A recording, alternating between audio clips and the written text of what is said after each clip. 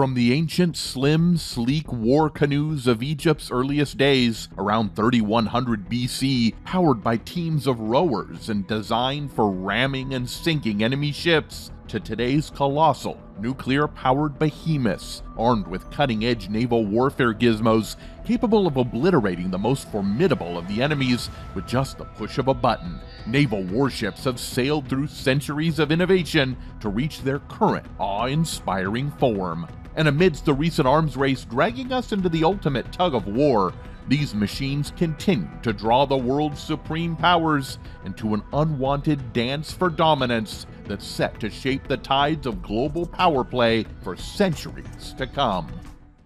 A warship, or combatant ship, is a vessel crafted and chiefly purposed for naval combat. Typically, they're part of a nation's military might. Beyond just being armed to the teeth, these vessels are engineered to take a hit and zip through the waves with more speed and agility than any other average seafaring craft. Across the ocean, naval warships come in a wild variety, from those colossal aircraft carriers to the nimble littoral combat ships. You've got your destroyers, amphibious assault ships, cruisers, frigates, corvettes, and submarines, each with its own unique flair and purpose. However, what's fascinating is how these roles and designs have evolved over time. Nowadays, they're all getting equipped with a mix of anti-surface, anti-submarine, and anti-aircraft capabilities, blurring the lines between their traditional categories. This shift has left some scratching their heads about how to classify them, but still it gives us a ton of insight into each type of warship. Among all the majestic vessels of war, none captured the imagination quite like the aircraft carrier. These floating fortresses, teeming with 5,000 to 6,000 souls far from home, yet close to the heart of naval operations, represent the pinnacle of maritime might. A single one of these supercarriers wields enough firepower to rival entire air forces of some nations, standing as a formidable symbol of a nation's strength and projection of power. But an aircraft carrier is more than just a platform for projecting force. It's a mobile airbase, a city at sea with a full-time flight deck and the capacity to carry, arm, deploy, and recover a multitude of aircraft. Its air wing is a force to be reckoned with, capable of executing over 150 strike missions simultaneously, hitting more than 700 targets in a day. Yet beyond its offensive capabilities, an aircraft carrier is a versatile asset, protecting friendly forces, engaging in electronic warfare, supporting special operations, and conducting search and rescue missions. However, despite being armed to the teeth, these giants of the sea seldom sail alone.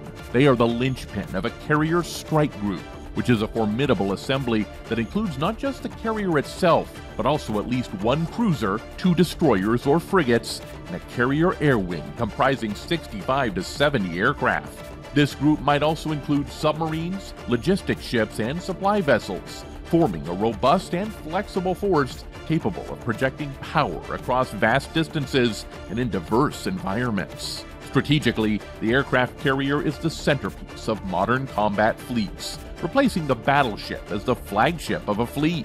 Its diplomatic and tactical significance cannot be overstated. As former United States Secretary of State Henry Kissinger once remarked, an aircraft carrier is 100,000 tons of diplomacy. Its presence in international waters allows it to project power without infringing on territorial sovereignty, enabling it to respond swiftly to global crises.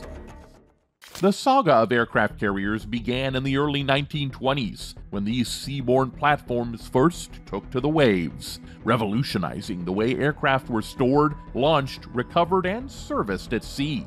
Since then, they've undergone a remarkable evolution, from humble wooden vessels used for deploying balloons to the colossal nuclear-powered behemoths of today, capable of tackling any challenge, anytime, anywhere. One of the critical attributes that define an aircraft carrier is speed. Swift and agile, these giants of the sea must be able to deploy rapidly to any corner of the globe, evading detection and targeting by enemy forces. Their high speed also creates the crucial wind over the deck, enhancing the lift available for fixed-wing aircraft to carry fuel and ammunition.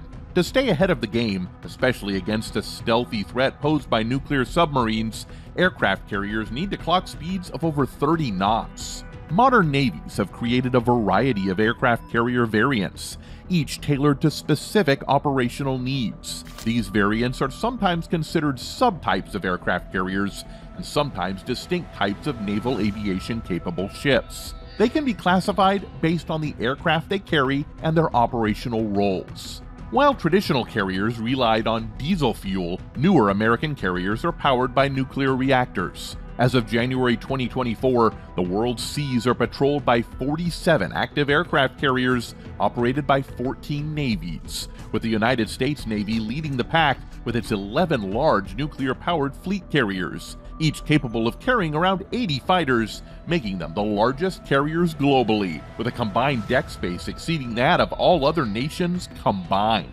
Now, just like aircraft carriers, there's another class of warships that can carry vertical and short takeoff or landing aircraft while featuring a hangar-like well deck located at the waterline in the stern, enabling the launch and recovery of landing craft such as hovercraft without the need for a crane.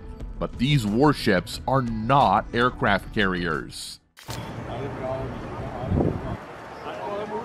In the vast expanse of the Pacific during World War II, the Imperial Japanese Army had its own array of unique vessels, akin to the renowned aircraft carriers of the Imperial Japanese Navy.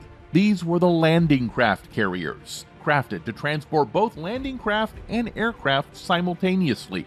The ingenious plan was to launch these aircraft alongside the landing crafts, employing them for combat air patrol, aerial reconnaissance, and close air support. Among these pioneering vessels was the Shinsumaru, a trailblazer completed in 1934 that set the stage for the modern amphibious assault ships we know today. An amphibious assault ship stands as a vital component of amphibious warfare, serving to land and support ground forces during amphibious assaults. While its design might draw parallels to that of an aircraft carrier due to their shared heritage, the primary focus of an amphibious assault ship differs significantly. Rather than hosting strike aircraft, its aviation facilities are geared towards accommodating helicopters, essential for providing crucial support to ground forces. At the heart of an amphibious assault lies a complex military operation that involves the coordinated effort of naval and landing forces to mount an attack from the sea onto enemy territory. The ultimate goal is to establish a beachhead, a secure area on the enemy's coastline from which further operations can be conducted. Amphibious assault ships are meticulously designed to support these critical operations, delivering troops and equipment to the hostile shore for sustained ground operations. These ships are equipped with a well deck, a versatile area at the stern that can be flooded and opened to deploy landing craft, amphibious vehicles, and small boats. Additionally, they boast extensive facilities to accommodate troops, provide command and control capabilities, and offer medical support, ensuring the seamless execution of operations on land. The destroyers. To grasp the significance of destroyers, let's journey back to the late 19th century, a pivotal era marked by a global naval landscape in flux. Nations worldwide were engaged in a fierce arms race and technological rivalry, vying for supremacy on the high seas. Amidst this backdrop, the year 1866 proved transformative for naval warfare. Prior to this period, naval combat primarily occurred on the water's surface, with battleships heavily armored to withstand gunfire. However, everything changed when English engineer Robert Whitehead introduced the world's first effective self-propelled underwater torpedo, aptly named the Whitehead torpedo. This invention revolutionized naval warfare, offering a means to strike at large ships beneath their protective armor. These torpedoes could be deployed from a small, swift, and relatively affordable vessel called torpedo boats, and possessed the capability to cripple or even sink a battleship with a single decisive strike. What's more, the turbine engines powering these torpedo-carrying vessels enabled them to achieve speeds that rivaled the lumbering, slow-firing guns of battleships and cruisers, posing a significant threat. So, in response to this, a new class of vessels, the catchers, emerged.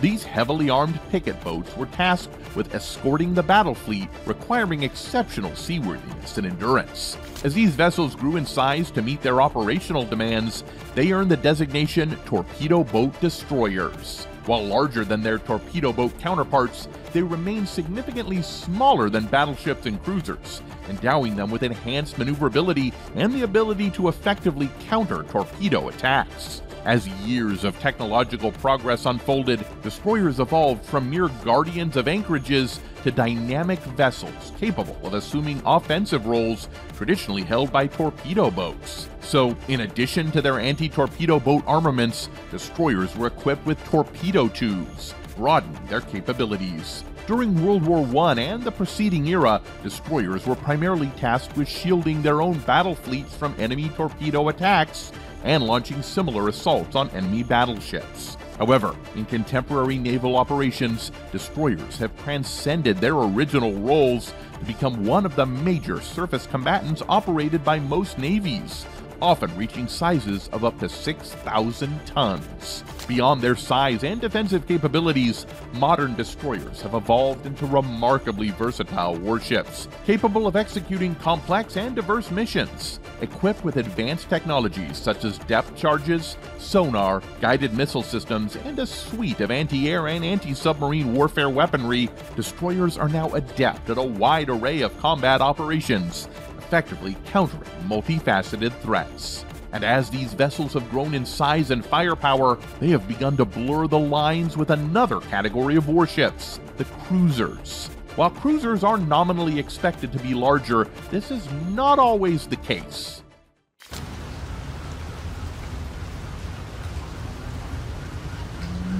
In the modern naval lineup, cruisers emerge as the heavyweights, often taking the second spot in size after aircraft carriers and amphibious assault ships. These versatile giants can tackle a variety of tasks, from hunting down enemy threats to guarding convoys and controlling vital sea routes. Ranging from 7,000 to 10,000 tons, these multi-purpose vessels are not just defenders of their own fleets and shores, but also pose a formidable challenge to adversaries.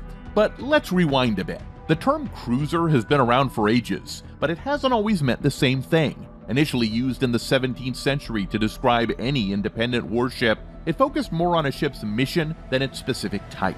During the Age of Sail, cruising referred to specific roles like scouting, protecting trade routes, or carrying out raids, often performed by smaller, agile vessels acting as the fleet's eyes and ears. While the name cruiser has endured, today's cruisers are a far cry from their ancestors. Back in the day, the fleet saw cruisers of all shapes and sizes, ranging from the nimble, medium-sized protected cruisers to the hulking armored ones, which, while not as powerful or fortified as pre-dreadnought battleships, were still substantial in size. As the 20th century progressed, the cruiser took center stage in surface combat, with battleships fading into obscurity due to the rise of aircraft carriers, which were considered a different breed altogether due to their reliance on air wings for combat rather than onboard armaments. However, with the march of time, especially after World War II, heavy cruisers fell out of favor due to their significant economic burden. As the century drew to a close,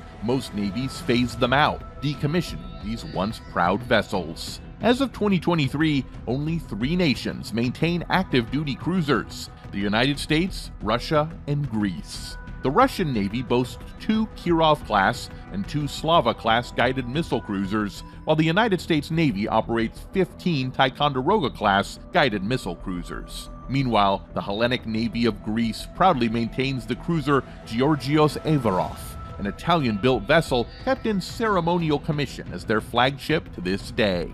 In a naval fleet, when you've got a mix of destroyers, cruisers, and aircraft carriers, you're looking at a serious force. But with these big, bulky ships, the fleet's stealth and agility can take a hit. That's where the smaller guys, like the modern frigates, step up to the plate. Frigates are some of the smallest blue water combat ships you'll find in a navy. They're all about agility, swooping in to protect the rest of the fleet, merchant ships, and even amphibious forces from sea threats, especially those sneaky submarines. They're like the multitaskers of the Navy, kitted out with all sorts of sensors and weapons depending on what they're up against. Like cruisers, the term frigate has changed a lot over time in naval warfare. Back in the 7 Years' War from 1956 to 63, it used to mean something a bit different. Frigates were smaller than those huge three-decked ships, but still packed a punch. They were fast, with all their firepower concentrated on a single gun deck, plus some guns on the back and front. Later in the 19th century, armored frigates emerged as these super tough ironclad warships, eventually rendering the original frigates obsolete and making the term kind of phased out. But then, during World War II, the name frigate made a comeback to describe these middle-of-the-road escort ships that were bigger than corvettes but not quite destroyers. After the war, frigate became a catch-all term for a whole range of ships. Some navies saw them as big anti-submarine warships for the open ocean, while others used the label for ships that were basically corvettes, destroyers, or even nuclear-powered guided missile cruisers. However, regardless of the fuss in its names and designations, typically today's frigates can weigh up to 3,000 tons and can zip through the water at speeds of 27 to 30 knots, all while accommodating a crew of around 200 people. They're often equipped with helicopters for anti-submarine warfare operations. Take the Shivalik class in the Indian Navy, for example. They can even reach speeds of up to 32 knots. However, the United States Navy said goodbye to its last Oliver Hazard Perry-class frigate in 2015, replacing them with a new class of ships, which we'll talk about later in the video. But first, let's dive into the corvettes. Ships smaller than frigates usually fall into the categories of corvettes or missile boats, which don't come with full air defense radar due to their size. Corvettes today take on various roles like coastal patrol craft, missile boat, and fast attack craft. These ships typically range from 500 to 2,000 tons, but some recent designs can reach up to 3,000 tons and even have a hangar for a helicopter, blurring the line with smaller frigates in terms of size and capabilities. However, unlike frigates, modern corvettes lack the endurance and seaworthiness for long voyages, so they tend to stick to coastal waters rather than venturing far into the open sea. Even back in the age of sail, corvettes were mainly used for coastal patrol, minor conflicts, supporting larger fleets, or making diplomatic appearances. The modern corvettes made their debut during World War II, designed to be quick and easy to build for patrolling and escorting convoys. The British naval designer William Reed came up with a small ship based on a single shaft design that was simple and could be built using merchant construction standards. This made it perfect for quick production in large numbers, especially in smaller shipyards that weren't used to making naval vessels. Nowadays, lots of countries around the world have their own corvette warships. Russia has the biggest fleet of them, with India coming in second. Just like the frigates, it's a bit of a surprise that the US Navy doesn't use corvettes either. It seems like the corvette class is more in line with what the US Coast Guard handles, rather than what the Navy deals with. Instead, the US Navy has its own pair of relatively small surface vessels that are designed for operations close to shore. They're called Littoral Combat Ships, or LCS.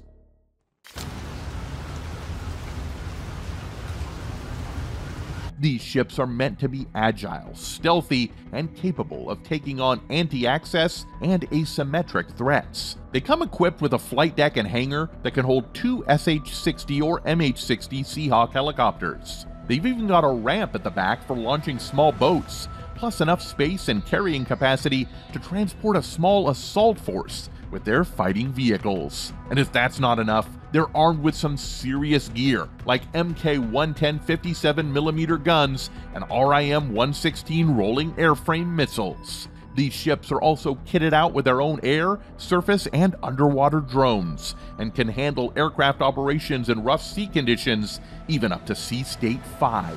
The first LCS, the USS Freedom, set sail in 2008. Despite being smaller than the frigates they're replacing, these ships maintain a similar level of firepower while requiring less than half the crew. With a top speed exceeding 40 knots, they're built for speed and maneuverability, perfect for littoral operations. One of the most intriguing aspects of the LCS was its modular design, allowing for quick reconfiguration for different roles, like anti-submarine or surface warfare. However, in practice, these changes took longer than expected and were logistically challenging. As a result, the US Navy shifted away from the modular concept and now operates them with a single module, streamlining their operations. Submarines. When we delve into the world of warships, there's one game changer that completely flipped the script on naval warfare: the emergence of stealth submarines on the ocean's front line. Before that, it was all about surface-to-surface battles, but the introduction of submarines took this maritime tussle to a whole new depth. Sure, torpedoes were doing their thing around the same time, but submarines were the only human-controlled machines that could plunge deep underwater to execute combat operations. Back in the American Revolution days, the submarine made its debut as a weapon in naval warfare. It all started with the Turtle, a one-person contraption crafted by a Yale student named David Bushnell. This thing, shaped like a walnut standing upright, was made of wood and powered by propellers cranked by the person inside. The plan was wild. Sneak up underwater to a British warship, stick a gunpowder charge to its hull using a screw device from inside the Turtle, and then skedaddle before it went boom. But when they tried it for real, the Turtle couldn't drill through the copper on the ship's hull, so the whole thing fizzled out. But that little mishap sparked a whole series of improvements over the next 200 years, leading to the submarines we know today. When it comes to how they move, submarines fall into three main types: diesel-electric, nuclear, and air-independent propulsion. These days, North Korea is proud to have the biggest fleet of submarines, while in the US Navy, all the subs are nuclear-powered. But it's not just the US. Other countries also have their own nuclear-powered underwater fleets. The real strength of a submarine lies in its ability to hide deep under the sea. Back in the day, submarines were easy to spot because of the noise they made. Water is way better at carrying sound than air, so submarines could pick up the racket of surface ships from miles away. But modern subs are all about stealth. They've got fancy propellers, soundproofing, and special gear to keep them quiet, almost blending in with the natural sounds of the ocean. It takes some serious tech to spot and take down these modern underwater beasts. In the US Navy, there are three main types of submarines: attack, cruise missile, and ballistic missile. Attack subs are like the all-rounders, using torpedoes and taking on different roles. They're smaller and faster, making them more agile.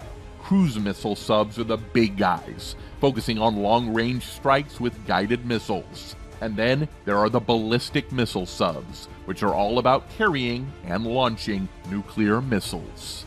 But that's not the end of it. There's much more to talk about these impressive war machines, which serve to ramp up the tension in the arms race on one side, but also play a crucial role in balancing global power dynamics on the other. What do you think? Have these naval giants added in the positives of our lives? We're eager to hear your thoughts in the comments below. If this video has reeled you in, show some love for the United States diligent crew by giving us a thumbs up. Share your insightful thoughts in the comments, and if you haven't already, consider subscribing to our channel for more captivating videos like this.